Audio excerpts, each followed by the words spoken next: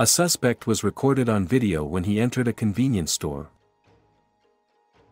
The male walked up to the employee at the register while pointing a handgun at her and demanded the money. The suspect then walked around the counter, checked the employee's bag and removed the money from the cash drawers. The suspect searched all the registers and took the cash that was there.